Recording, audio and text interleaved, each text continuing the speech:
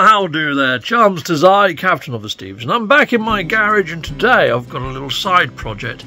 My brother has a tarantula, and he also loves Goonies. He's asked me if I can print a Goonies pirate coin. So we're about halfway through, an hour and 30 minutes left to go, and as you can see, his 3D printed pirate coin is coming along quite lovely right now, people inside of the viewerverse. Well, chums, I am now home from a day out, and the build is completicated. My brother's coin is printed. So yeah, just need to clean this up, and then we'll start the painting thing. Okay, chums, well, you was probably wondering what this little stand was.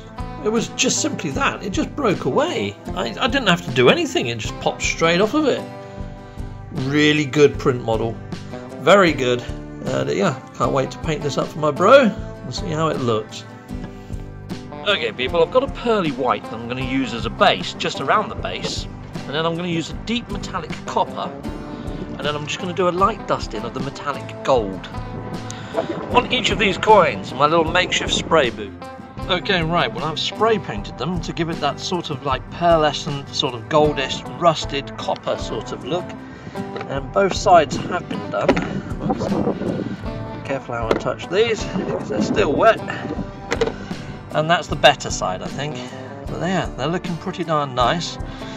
Now, I've just got to do black wash on them, dry brush a bit of extra gold on there, especially around the edges where the spray paint didn't reach. And I think they're about done. Okay, so I'm going to be using a little bit of Humbrol black wash, and I've also got some Citadel. This is Space Wolf sort of grey, which I'm going to add that onto the actual copper areas to make it look like it's a bit tarnished in places. And the black wash is just to add all shadows and depth to the actual coins. So yeah, here's the two coins anyway. They're looking quite great as they are, even as they are.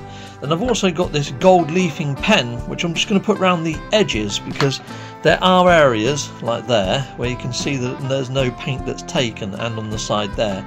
So I'm just going to tidy it up, and hopefully these are going to look pretty darn special when they're done. Okay, well, I've applied the black washes to them. As you can see, I still haven't done the gold round the edges or tidied up the edges. I'm going to have to wait till that dries now, but both sides are done with the black washes. You can really see the detail on them. It's really starting to pop. They're looking good. These edges here, as you can see, it's not like it's got all the plastic showing. I'm just using the gold leafing pen, going around all the edges like that, making sure it's all got decent coverage with the leafing pen.